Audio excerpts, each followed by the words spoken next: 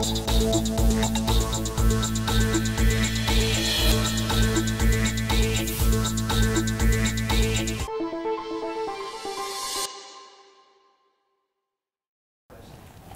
just want to talk briefly about women and schizophrenia. So when I started my research work, this was the early work that I had been involved in, which was just basically looking at the differences.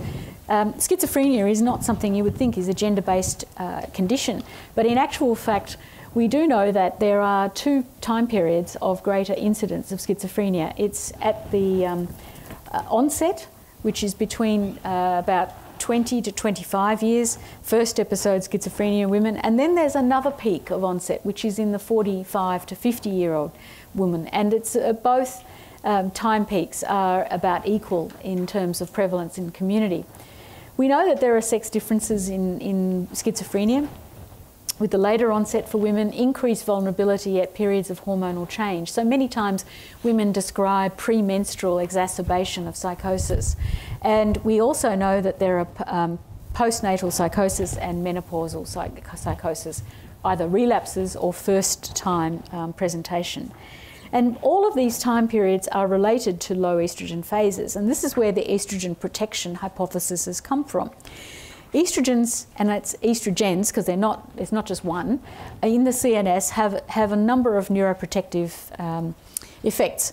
There's a genomic effect, which is a delayed effect, and then there's a non-genomic or a direct effect.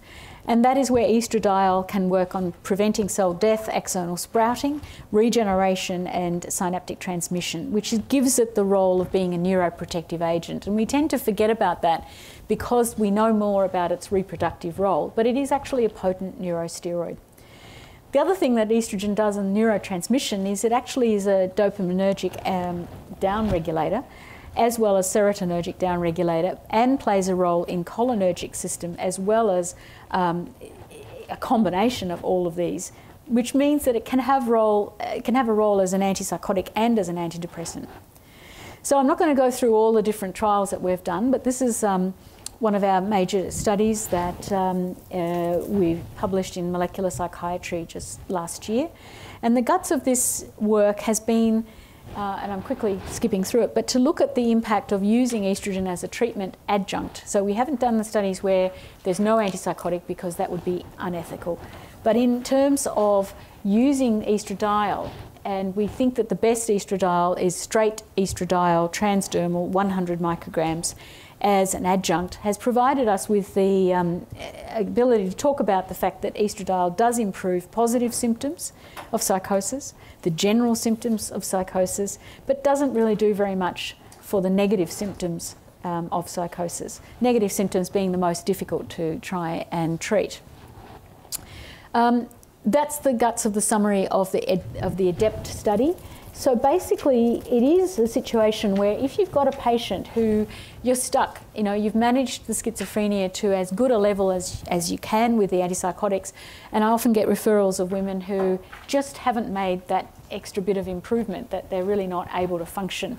It might be worth thinking about adding in a hormonal adjunct, and that is 100 micrograms of transdermal estradiol. Now, if she has a uterus, that is, if she has not had a hysterectomy, you will need to add in some progesterone as well. And we do work with gynecologists to use the Mirena IUD, and that's an IUD that has progesterone. And the reason for that is because it then keeps the progesterone local without too much systemic involvement. Progesterone is a funny hormone. It really does have some depressogenic aspects to it, so we have to be careful that we don't actually create a depressive illness. I won't talk about the males, but we have got male studies, and I'm very excited about the next level of research that we're doing, which is with this group of medications, the selective estrogen receptor modulators. A number of companies have this in their pipeline. Raloxifene is out there as one of the first ones. But there are a number of other types of the selective estrogen receptor modulators in the pipeline.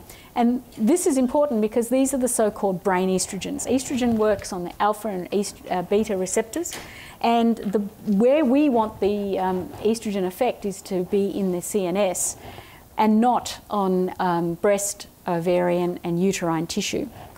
So this is actually the answer to the quest that we've been on, which is to find the way to deliver the estrogen to the brain but not have the problems in the systemic body.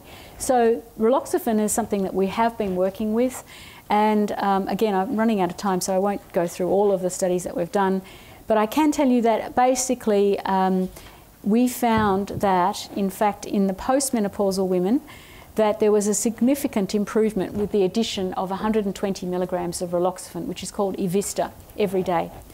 So this is a tablet, it's not a transdermal preparation, but the improvement in the positive symptoms of psychosis and the cognition was what we immediately picked up clinically as well as in the research sense.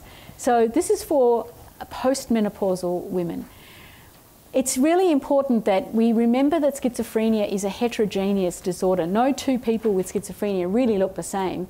And in the heterogeneity, we need to remember that hormone treatments are not going to be the same across the board.